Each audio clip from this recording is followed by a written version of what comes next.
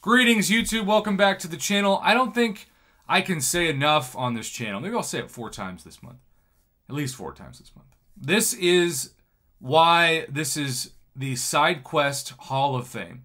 I have just spent my candy. Now, the candy shop in itself isn't really so much in the Side Quest Hall of Fame. It's, as the kids would say, mid.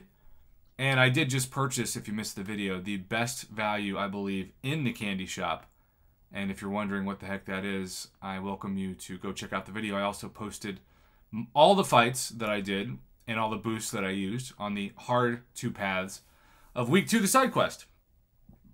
Because even though for some reason the progress of the side quest changed in Week 1, and that's why it says I've only completed 81% of it, that's actually not true. Because the path that it says I haven't done, there is no candy on it. It's a blank path. And I'm not going to redo it just because I have some level of OCD when it comes to wanting them to know that I 100% completed it. Because they know, if they didn't know, the candy would not be refreshed. But the reason why this side quest has a chance to be in the Side Quest Hall of Fame is that number 20. That number 20 represents how many new notifications, and that's probably going to be a good thumbnail, how many new notifications I have to claim items that are in the Proven, the Uncollected, the Cavalier, the Thronebreaker, and the Paragon 42-day event. Kabam for so many years has given whatever progression level you're at just that specific. It's like with the test of the Paragon. I do the test of the Paragon. When I complete that, I don't get the test of the Thronebreaker and of Cavalier, of Uncollected, etc., etc. I just get 1. But they didn't do that for this side quest. They gave us everything. And so every time I spend a week's worth of candy, I get so many bonus items. And let's just check it out. We get some 4-star shards, some 5-star 6 stones. We get a fully formed Tier 5 Class Catalyst Crystal. Some gold, Tier 3 Alpha Catalyst Fragments. We get Tier 5 Class Catalyst Fragments. A fully formed Tier 5 Basic. This is where it gets a little weird. 5-star shards. 2 Tier 3 Class Catalyst Crystals. ISO. Gold.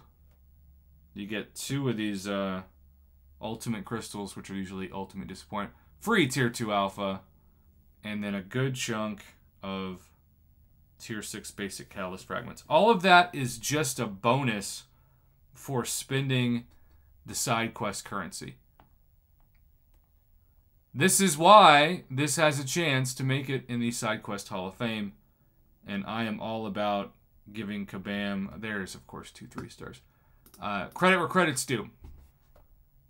And I believe that as you start to add up all the resources you get, especially if you're at the top or near the top of the progression tiers of this game, you'll see you suddenly have, I've got 15 Tier 5 Basic in the overflow. That's way more than normal.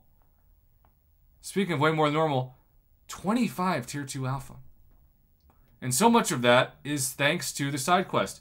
I actually have less Tier 1 Alpha than Tier 2 now. It's like harder for me to get Tier 1 Alpha and Tier 4 Basic, which they're not expensive at all in the rank up store, so I guess that's why Kabam priced them so low. They anticipated that the economy of the game would kind of shift that way.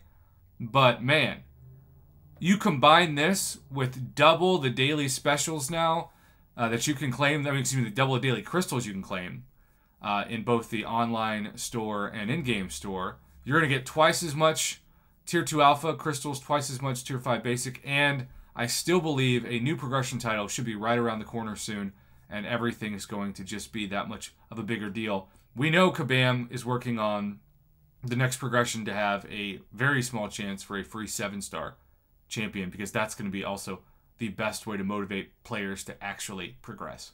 So, stay tuned. Thronebreaker was a new progression title that was right before Cyber Weekend, or now what we call it Cyber Week, because it's usually 7 days. And we also know that in between spring cleaning and July 4th week was Paragon. So I feel like it rotates. It's almost like the Winter and the Summer Olympics every couple years. It's either a new progression title in the fall or the spring.